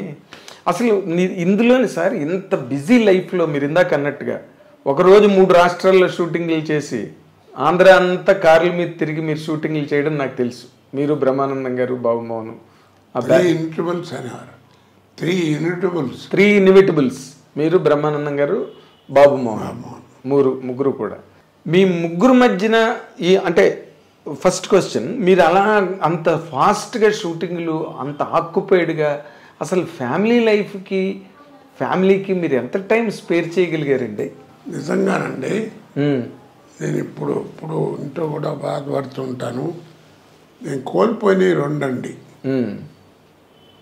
చాలా ఇంపార్టెంట్ విషయాలు. ఒకటి ఫ్యామిలీ లైఫ్, పిల్లలు చదువులు, వాళ్ళని చదివించడం, ఏం చదువుతున్నారు, ఎలా చదువుతున్నారు, వాళ్ళు స్కూల్కి వెళ్తున్నారు లేదా అసలు తెలియదు నాకు.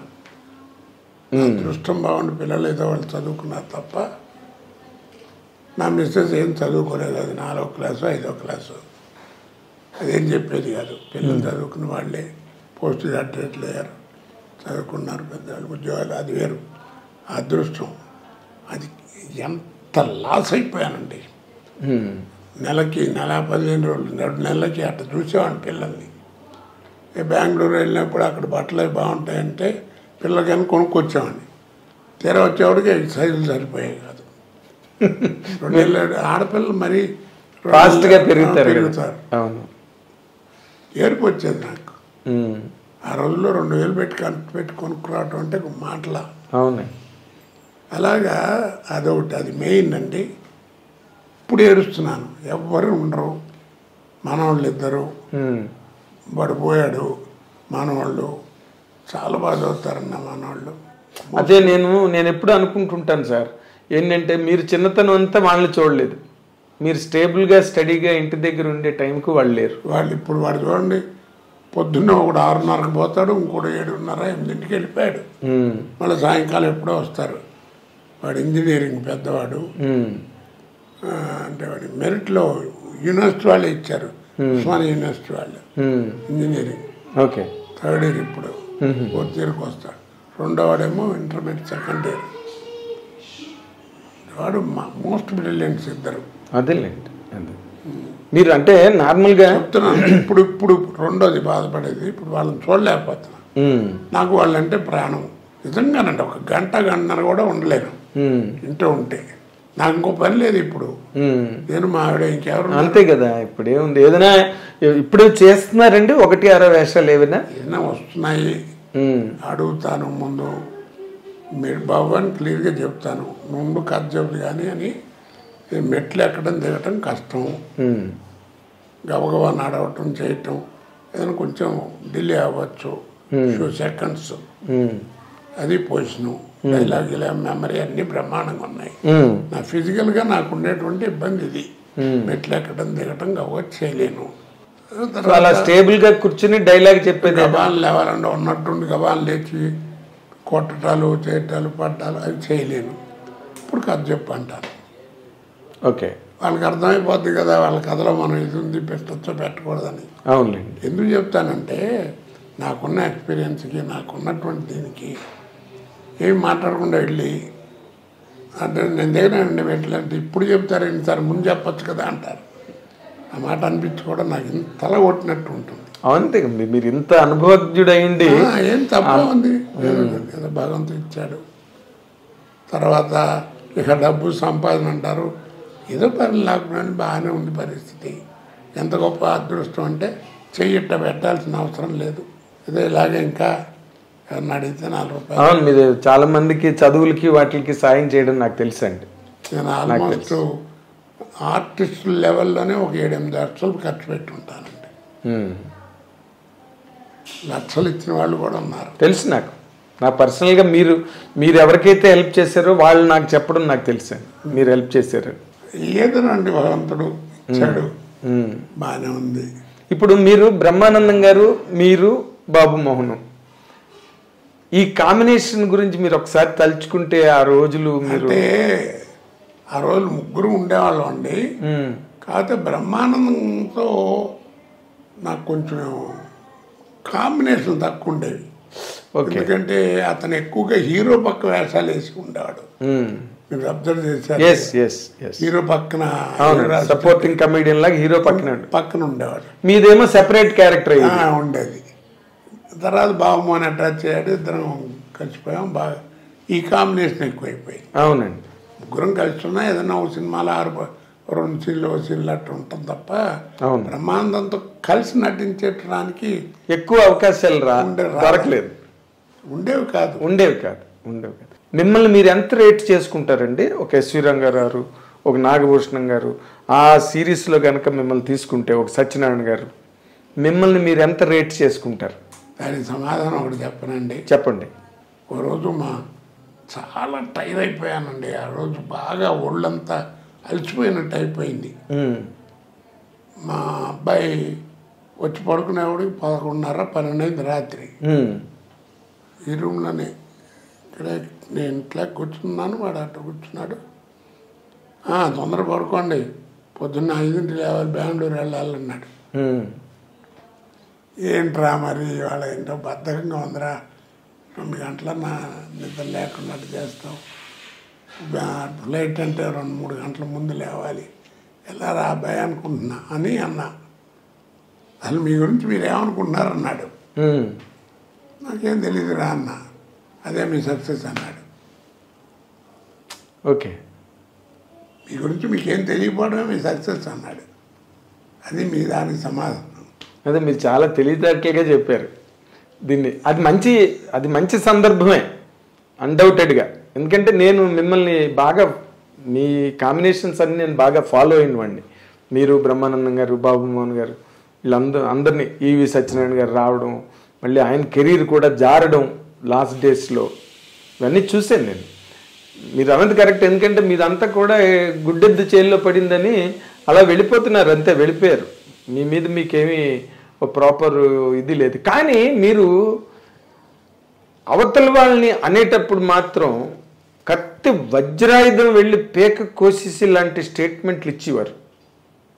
అవతల వాళ్ళు అది పట్టుకుని, చే బాబోయ్ కోట మమ్మల్ని ఎంత మాట అన్నాడు అసలు. ఏమండి, అడిగేవాళ్ళేమో ఎలా అడుగుతారు, కోటగారు జోక్ చెప్పండి, అమ్మ జోక్ చెప్పండి, అది మా సినిమా టైటిల్ ఏమనుకుంటున్నారు చెప్పండి అని అడిగి చెప్పించుకుంటారు, ఆనందిస్తారు.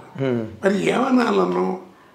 ఇప్పుడు మాట్లాడకుండా కూర్చున్నాను అనుకోండి, ఏమైనా కోట అసలు ఏంటి అట్ట కూర్చొని ఏమైనా అర్థం ఉందా, ఉన్న చోట ఇట్టగా అంటారు. ఏదైనా గట్టిగా ఏదైనా ఉంటేనేమో. కాకపోతే ఏంటంటే మీరు అన్నట్టు స్ట్రైట్ ఫార్వర్డ్గా ఉంటుంది నా మాట.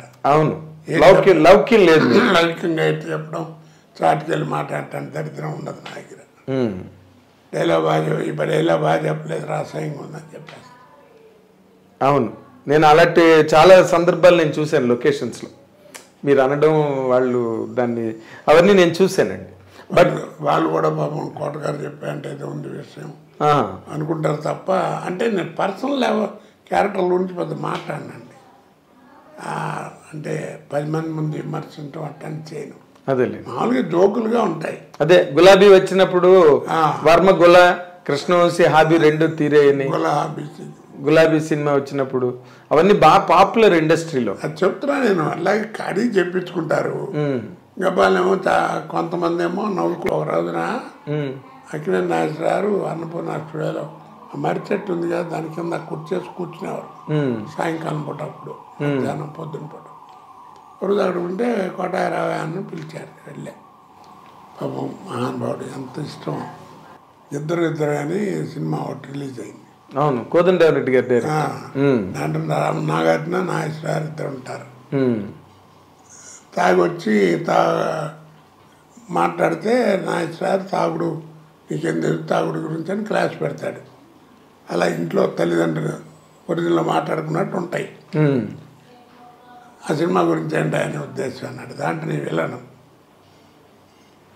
ఏముంది చెప్పు సరదాగా, అందరూ అంటుంటారు వినాలి ముందు అన్నాడు. ఏముంది సార్ సినిమా, ఇద్దరు ఎలా ఉందని అడిగితే నిద్ర అన్నారన్న. చాలేదా నీ లెవెల్కి చాలేదన్నాడు. బాగానే ఉంది కానీ చాలేదన్నాడు. చేతిలో మామిడి మండ ఒకటి చిన్నది పట్టుకుని ఇలా అనుకుంటూ మాట్లాడుతున్నాం. ఇది లెవెల్ చాలేదు అన్నాడు. ఏముంది సార్ కొంచెం బాధపడతారేమో అన్నాడు. పర్లేదు చెప్పు అన్నాడు. ఏం లేదండి, తాగొచ్చి మీతో మాట్లాడుతుంటాడు కదా, మీ ముందు ఎవడన్నా తాగుడు యాక్షన్ చేస్తే ఎవడన్నా నవ్వుతారు, మీరు ఎంత పాపులర్ ఇలాగే మాట్లాడి లెక్కరికి లిక్యూరికి తేడా తెలుసా అని ఏదో మీటింగ్ పెడతాడు ఆయన. ఇంటర్వ్యూలు అందరూ వెళ్ళిపోతున్నారండి. వెళ్ళిపోతున్నారు ఏంటి, సినిమా వాళ్ళది అది కదండి, వాళ్ళిద్దరూ ఏదో father and Sons family affairs మాట్లాడుకున్నారు, మనం వినటం బాగుండదని వచ్చేస్తున్నాం అన్నారు. అన్నా ఆ చిన్న మామిడి మనకి పేర్లు కొట్టి బయలు చెప్పా నవ్వుకున్నాడు. అలాగే చిరంజీవి గారు కూడా ఎందుకంటే చెప్పేది నాగేశ్వరరావు ఒక ఫంక్షన్లో బ్రహ్మానందం గారు కూడా ఉన్నారు. బ్రహ్మానందం గారు ఫంక్షన్ అది, ఆయనకి అభినందన నాగేశ్వరరావు పెద్ద ఆయన చీఫ్ గెస్ట్ ఏదో మాట్లాడుతున్నా. ఎప్పుడు వెళ్ళలేదు. నాకు పద్మశ్రీ వచ్చినంత ఆనందం వేసింది ఆ రోజు, ఇప్పుడు కొన్నేళ్ల క్రితం. ఇక కోట గురించి ఏం చెబుతాం, బ్రహ్మానందం గారి గురించి కస్తూరి శివరాజు నుంచి అందరితో చూశాను బ్రహ్మానందం గారి దాకా. కానీ ఆయన బ్రహ్మాండం గురించి మంచిగా చెప్పడం మొదలెట్టాడు. అయిపోయిన తర్వాత పక్కనే ఉన్నాడు, ఈ కోట గురించి ఏం చెప్పాలి, ఒకటే ఒక మాట అండి, నో రీప్లేస్మెంట్ ఫర్ హిమ్ అన్నాడు. అంతకంటే ఏం కావాలి చెప్పండి. అలాంటి మహానటుడు ఆ మాట అన్నా అంటే, అక్కినే నాగేశ్వరరావు అంతటి మహానటుడు నో రీప్లేస్మెంట్ ఫర్ హిమ్ అన్నాడు. మీరు కూడా అలాగే ఫీల్ అవుతారండి? నేను చెప్పాను కదండి, మీకు తెలియదు మీ గురించి యథార్థంగా భగవంతుడు సాక్షిగా అండి. ఇంతకంటే ఇక అబద్ధమే ఆడినా కానీ పాపమే అది. అదేలేండి. నేను ఎప్పుడు వాళ్ళ క్యారెక్టర్ బాగుందని 10 మంది చెప్తే ఓహో అక్కడ అన్నీ ఎప్పుడు చూసినప్పుడు ఓ సీన్ బాగా చేశానే అని అనుకుంటాను తప్ప, నా అంత నటుడు లేడు, లేకపోతే నేను గొప్ప నటుండి చస్తే మీరు నమ్మండి నా మనసులోకి రాదు అది. అదేలేండి. అదే అందుకే మీరు ఇంత కెరీర్ ఇంతకాలం కొనసాగి ఏదైనా అనండి మీరు నిజం చెప్పాను. అదే ఆ తర్వాత మిమ్మల్ని చిరంజీవి గారు కూడా అడిగారు కదా, ఏదో నా మీద ఏదో జోక్ వేసావంటే చెప్పు నువ్వని. ఆయన మీద ఏం జోక్? స్టోర్పురం పోలీస్ స్టేషన్ మీద. అదే 2 అరెస్ట్పురం పోలీస్ స్టేషన్ అన్నాను. అది కేసు రామారావుతోనే అన్నాను. ఆయన కూడా దాకా ఇద్దరు ఉన్నాను విన్నారు. స్టోర్పురం పోలీస్ స్టేషన్ ఎట్ట ఉంది అంటే 2 అరెస్ట్పురం పోలీస్ స్టేషన్ అంటే సరే నవ్వుకుంటారు కదా. అంతే అంతే నవ్వు. ఇప్పుడు ధైర్యం కూడా ఉండాలి ఆ మాట చెప్పడానికి. అలా చెప్పాలనే ధైర్యం ఉంది కదా అనేటువంటి మెంటాలిటీ అయితే మనం ఏం మాడుతున్నాం అవతలవాడికి తెలుసు, వాళ్ళు ఎంజాయ్ చేయరు కదా. కానీ ఇప్పుడు మీరు ఇంత సాత్వికంగా ఇంత సహజ సిద్ధంగా మాట్లాడే ఒక పరిపూర్ణమైన వ్యక్తి, నటుడుగా కూడా అందరూ ఒప్పుకుంటారు. కానీ ఒక టైంలో ఇండస్ట్రీలో మీరు ఎవరినో చాలా పెద్ద వ్యక్తుల్ని సినిమా ఇండస్ట్రీలో దూషించారని, మిమ్మల్ని బాయ్కాట్ చేయాలని అందరూ నిర్ణయం తీసుకున్నారని, తర్వాత ఆ నిర్ణయం తీసుకున్న మర్నాడే మీరు గణేష్ సినిమాకి బుక్ అయ్యారని అప్పుడు ఆ టైంలో ఇండస్ట్రీలో మాట్లాడుకున్నారు. ఇది నిజమేనా? నాకు తెలియదండి, నా నోటీసు రాలేదు. ఓకే, యథార్థంగా రాలేదు. ఎందుకు అనుకుంటారండి ఆర్టిస్ట్ కనపడుతుంటే? మీరు మంచి ఆర్టిస్టు, మీరు చేస్తేనే బాగుంటుంది అనుకుంటే రామారావు ఇప్పుడు రావు గోపాలరావును రామలింగ గారు అలవాట్లు తెలియవా? వాళ్ళు ఎంత జాగ్రత్తగా రాఘవేంద్ర గారు వాడేవారు షూటింగ్లో, ఏమంటారు? అవును. మరి శాటిలైట్ చేస్తే 3 పోద్ది, అలాగా ఎందులేప అంటున్నట్టు అదేలేండి అవసరం ఉండొచ్చు. ఇప్పుడు తర్వాత ఏమో నా బిహేవియర్ అలా ఉందేమో, ఏం చెప్పగలను. అదే అప్పుడు బాగా చాలా హాట్ టాపిక్ నడిచింది. చాలా విన్నానండి నేను నా గురించి. ఏమిటి విన్నారు ఒక్కటి చెప్పండి. అతి వరస్ట్. ఇందాక మీరు అన్నట్టుగా బాగా తాగుతాడు, బాగా తిరుగుతాడు, అదే ఉందిలేండి, కామన్ సినిమా యాక్టర్స్ కి ఊరికే కూడా అంటారు మాటలు, కానీ అది పెద్ద నాకు అంతకంటే నా మీద ఓకే ఏదో ఉన్నమాట మొహం మీద మాడతాడు, వెనక ముందు చూసుకోడు, ఆయన చెప్పదలుచుకుని చెప్తాడు, ఇవే తప్ప. అదేలేండి. అయితే మీరు ఒక స్టేట్ బ్యాంక్ ఎంప్లాయీగా కనుక ఉంటే మీరు ఇంత సంపాదించలేకపోయేవారు, ఇంత పేరు ప్రతిష్టలు వచ్చేవి కావు. మీరు రెమ్యూనరేషన్ విషయంలో ఎప్పుడైనా ఇండస్ట్రీలో డిమాండ్ చేయడం, దానివల్ల అవతల వాళ్ళు ఇబ్బంది పడడం అలాంటివి ఏమైనా జరిగాయండి? మీరు ఎప్పుడన్నా విన్నారా? అసలు వినలేదు కాబట్టి అడిగాను. అడగలేదు కాబట్టి మీరు అడిగారు నన్ను. ఎప్పుడు డబ్బు ఇస్తే కానీ డబ్బింగ్ చెప్తాను, నాకు ఇంత ఇస్తే కానీ చేయను చెప్పమని నన్ను ఎవరన్నా. సమ్మర్ వచ్చినప్పుడు మా ఆవిడ కరెంట్ లేకపోతే 4 చెక్కులు తీసి చేతికి ఇచ్చేది, విసురుకోండి, బౌన్స్ అని చెక్కులు. చెప్తున్నా ఇవన్నీ నాకు ఇప్పుడు కనుక తలుచుకుంటే ఆ రోజుల్లో ఉన్న మనీ వాల్యూకి కనీసం నాకు ఒక 30 lakhs దాకా రావాల్సి ఉంటుంది ఆ రోజు డినామినేషన్ వాల్యూ ప్రకారం. అంటే ఇప్పుడు ఎంత అండి? ఏమో ఎంత ఉంటుందో, 3 crores ఉండొచ్చు. 10 రెట్లనే ఎక్కువ ఉంటుంది మినిమం. బాగా చాలామంది అండి. సార్ మీ కెరీర్లో ఒక 3 కోట్లు నష్టపోయారు అనమాట మీరు. ఏమండి అది పట్టించుకోలేదు కాబట్టి భగవంతుడు ఈ లైఫ్ ఇచ్చాడేమో. అదేలేండి. అయితే ఓకే, మీరు 30 లక్షలు చెక్కులు ఇచ్చి విసురుకోమని చెప్పేవారు ఆవిడని అన్నారు. కానీ మీరు బాగా సక్సెస్ అయ్యి ఆర్థికంగా బాగా నిలదొక్కున్న తర్వాత మీ జీవితంలో మీరు ఫేస్ చేసిన సందర్భాలు తలుచుకుంటే ఏమనిపిస్తుంది సార్? అరే నాకేదో కష్టం వచ్చిందనుకోండి బాధపడతా. అరే ఇంతమందికి సహాయం చేసాం, ఇంత చేసాం, భగవంతుడు ఎందుకు నన్ను ఇబ్బంది పెడుతున్నాడు, ఏం తప్పు చేయలేదే, నేను చెడిపోయిన వాళ్ళతో తిరిగానేమో కానీ నేను ఎవరిని చెడగొట్టలేదు అనే తత్వం నాది. నా బిహేవియర్ కూడా అలాగే ఉంటుంది. ఎంతమందికి నా ఫ్యామిలీ లైఫ్లో కానీ నా ఫ్యామిలీ మెంబర్స్కి కానీ ఇన్ని ల్యాక్స్ ఆఫ్ రూపీస్ ఖర్చు పెట్టాను. అది అంటే భగవంతుడు ఇవ్వబట్టి మనం ఖర్చు పెట్టామనుకో, ఖర్చు పెట్టాలని మనసు ఉండాలిగా. ఇచ్చినంత మాత్రం ఖర్చు పెట్టాలని లేదు కదా. చెప్తున్నా నేను అలాగా జీవితం అంటుంటే మా ఫ్రెండ్ ఒకరు వచ్చి టెన్షన్గా ఉందిరా జీవితం అంటే ఏంటో అని, అంటే జీవితం అంటూనే టెన్షన్ పడతా ఎందుకురా అన్న. అదేంటి అన్నాడు, దాంట్లోనే అర్థం ఉందన్న, జీవితం అనే పదంలోనే అర్థం కూడా ఉందన్న. అదేంటి అన్నాడు, రాయి తెలుస్తుందన్న. రాశాడు జీవితం అని, చివరికి ఏముందన్న, 0 ఉందన్నాడు. అదేరా జీవితం, పిచ్చి ఉన్నాడు జీవితం ఉంటాడు చివరికి శూన్యం. పెద్దలు మహానుభావులు పోతే పూర్ణం అంటారు, నాలంటే ఆ ప్రభుడు పోతే 0 అంటారు. తేడా లైఫ్ చివరికి అందరం చేతులు కడుక్కుని పోవాల్సిందే. అంటే ఇప్పుడు మళ్ళీ మీరే అంత బాధ్యతగా మీరే అన్నీ చూసుకోవాల్సి వస్తుంది, మీరే దగ్గరుండి అన్నీ చేసుకోవాల్సి వస్తుంది కదా ఈ ఏజ్లో, ఈ హెల్త్ కండిషన్స్లో. ఏంటి ఈ పదం నార్మల్గా ఇంటి వ్యవహారాలు అవి నేనేం పెద్ద చూసేది లేని, పిల్లలు పెద్దవాళ్ళు అయ్యారు, వాళ్ళు చదువుకుంటున్నారు. నా అదృష్టం బాగుండి మంచి కోడలు. ఈ కోడల గురించి నేను చెప్పాలంటే అంతకంటే మంచి మాట లేదు. మంచి కోడలు దొరికింది, నాకు ఏ ప్రాబ్లం లేదు, చక్కగా చదువుకుంది, పిల్లలు మెరిటోరియస్గా చదువుతారు. దానికి కారణం నాకేమీ తెలియదు, నేను కానీ మా ఆవిడ కానీ కాదు, అంతా అమ్మాయే. చక్కగా పిల్లల్ని చదివించుకోవడం చేయటం అన్నీ అదొక అదృష్టం. లేకపోతే ఇదంతా ఎట్లా ఉంటుంది కదా మరి.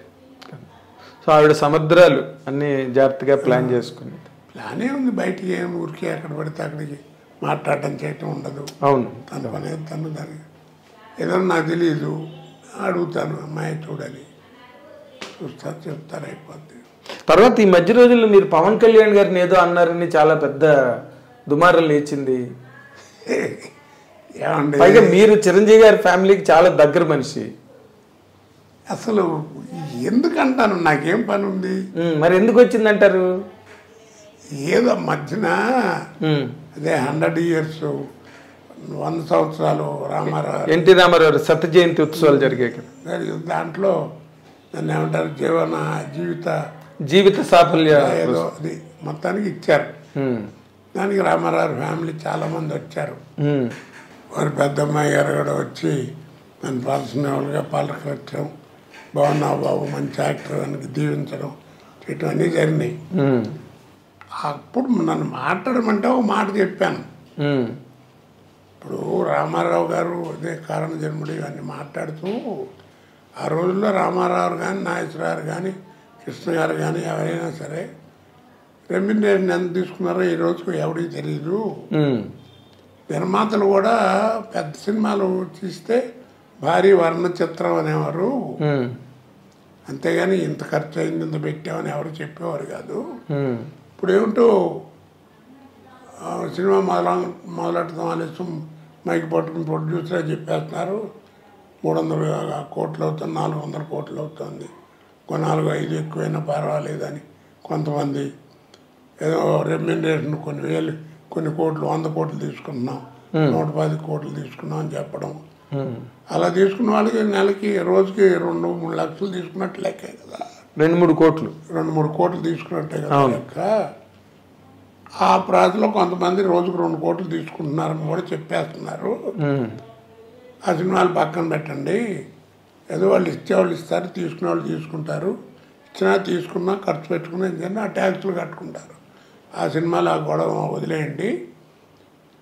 కామన్గా నేను సలహా చెప్తున్నాను, అని మా అసోసియేషన్ వారందరికీ కూడా నోట్ చేసుకోండి. గవర్నమెంట్కు లెటర్ రాయండి మన తరఫు నుంచి. ఏమని? భారీ సినిమాలు వాళ్ళు ట్యాక్సులు కట్టడం ఇవన్నీ పక్కన పెట్టేయండి. చిన్నవాళ్ళు నటులు బతకడం కష్టం అవుతుంది కాబట్టి 10 కోట్ల లోపల సినిమా ఎవరన్నా తీస్తే అది కూడా ఎవరు తీయాలి, ఎవరిని వేట? మొత్తం తెలుగు నటీనటులు, తెలుగు సాంకేతిక నిపుణులు పనిచేసేవాళ్ళు. అంటే మరే భాష నటీనట్లు ఉండకుండా, సాంకేతిక నిపుణులు ఉండకూడదు. మొత్తం తెలుగు వాళ్ళనే పెట్టుకుని నటీనటులు, సాంకేతిక నిపుణులు పనిచేసేవాళ్ళు అందరూ తెలుగు వాళ్ళనే పెట్టుకుని తెలుగు రాష్ట్రాల్లోనే తీసిన తెలుగు సినిమాకి ఇది వర్తిస్తుందండి. 10 కోట్ల లోపల సినిమా తీసిన వాళ్ళకి ఇప్పుడు మీకు గవర్నమెంట్ ట్యాక్స్ కడతారు కదా, 25,000 కడుతున్నారు అనుకోండి. అలాంటి వాళ్ళకి ఎవరికి కూడా మీరు క్యాష్ ఇవ్వద్దు ఎవరికి. నా సలహా ఏంటంటే 25,000 కట్టే బదులు 15,000 కట్టమనండి. 10,000 వాళ్ళకి దాంట్లో రాయితీలు ఇవ్వండి.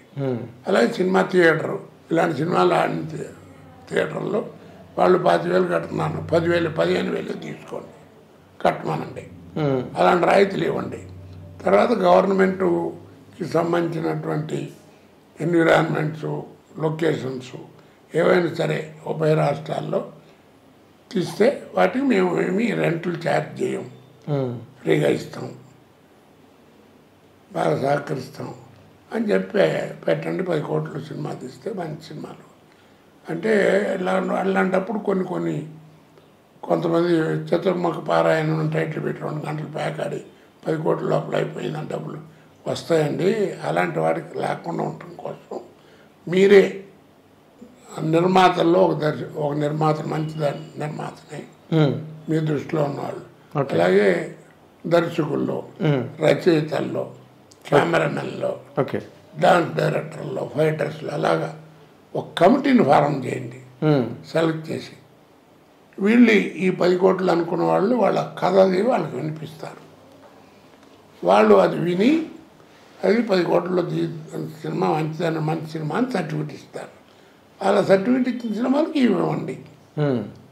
దానివల్ల ఏమవుతుంది, పెద్ద సినిమాల ద్వారా వాళ్ళు పడ్డా చిన్న సినిమాలు వాళ్ళు మనకి పూర్వం 24 ప్రింట్లు ఆంధ్రప్రదేశ్లో చేస్తే 18% ట్యాక్స్ ఉండేది.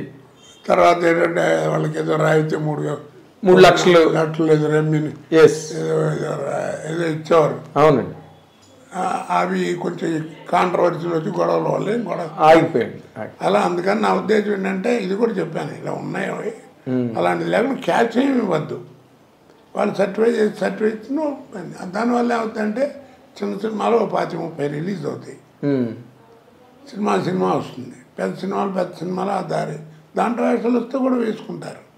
ముందున మామూలుగా కాస్త వేషాలు లేక ఇబ్బంది పడే మూవీ ఆర్టిస్టుల మెంబర్లలో వాళ్ళకి నెల అయ్యేటప్పుడు 10-12 రోజులు పని దొరుకుతుంది. ఏదో హాయిగా సంపాదించుకుంటారు, విసిరి బట్టలు వేసుకుని చక్కగా సినిమా యాక్టర్లాగా దొరుకుతారు. గొడవ ఉండదు, టాలెంట్ ఎక్కడికి పోదు, పాడైపోదు. చెడాలు వాటిలో ఇవన్నీ వచ్చి పాడైపోతాయి. కాబట్టి సాయం చేయండి అని చెప్పి లెటర్ రాయండి, అందరూ హాయిగా బతుకుతారు అన్నాను. దాంట్లో నేనేంటంటే రోజుకు 2 కోట్లు తీసుకున్నాను కొంతమంది చెప్తున్నారు అన్నాను. అది పవన్ కళ్యాణ్ గారు ఏదో అన్నారట మీటింగ్లో, నేను రోజు 2 కోట్లు తీసుకుంటానండి. దానికి దీనికి లింక్ పెట్టారు. 2 కోట్లు అన్నాడు పవన్ కళ్యాణ్ దృష్టిలో పెట్టుకుని. దాంతో ఏదో సోషల్ మీడియా ఏదో అంటారు కదా, దానికి ఆయన ఏదో మళ్ళీ ఫోన్ చేసి మాట్లాడినట్టు, కేకలు వేసినట్టు మీ మీద ఏదో పెట్టారు ఇష్టం వచ్చినట్టు. నేను అన్నాను, ఏం తప్పే, నేను ఆయన అనకపోని అన్నారు కదా, ఆయన అన్న మాట నేనేమనలేదు కదా, ఆయన అన్నారని ఆయన అంటున్నారు. అదే అనని మాట నేనేమనలేదు కదా, ఆయన అన్నమాటే అన్నాను. అనుకోండి పోని ఆయన అన్నా కానీ తప్పే ఉందంటూ వాళ్ళు ఎందుకు తీసుకున్నారో లేదు. సినిమాలు వదిలేండి, వాళ్ళు పడతారు. ఈ సినిమాలు ఇలా ఉంటాయని చెప్పాను. దానికి ఏంటి, నాకు చాలామంది ఫోన్ చేశారులేండి. తిట్టారా ఫోన్లు చేసి? ఏదో మేము ఆయన ఫ్యాన్స్, పవన్ ఇట్లా అంటారా, మీ సంగతి చూస్తాం అలా ఇలా అని. సరే నేనేమనలేక ఆయనకి లేని చెప్పి మీకు ఎందుకయ్యా అని ఉండేవాడిని. అంతే కదా. అంతేలే. నిజంగా ఆయన బాధపడి ఉంటే ఆయన ఫోన్ చేసి కొత్త అన్నా నేను, ఏం కోట గారు కావాలని సరే తొందరపడి మాట, అందరు ఫ్యాన్స్ అంతా గొడవ చేస్తున్నారండి. చాలా సాఫ్ట్ పర్సన్ కదా పవన్. సరే చెప్తారు కదా. అవును. మరి ఇంకే మీకు ఆయనకి బాగా ఎన్ని సినిమాలు, గోకులం సీత దగ్గర నుంచి, ఫస్ట్ పిక్చర్ అక్కడమ్మాయి ఇక్కడబ్బాయి దగ్గర నుంచి, ఫస్ట్ పిక్చర్ నుంచి అవును చాలా సినిమాలు చేశారు కదా కాంబినేషన్. ఎందుకంటే గబ్బర్ సింగ్ ఎంత అయ్యో బ్రహ్మాండం, మీరు అందులో పాట కూడా పాడారు కదా. మరి అది ఊరికే ఇవ్వండి, వచ్చిన తర్వాత ఏదో లేదు.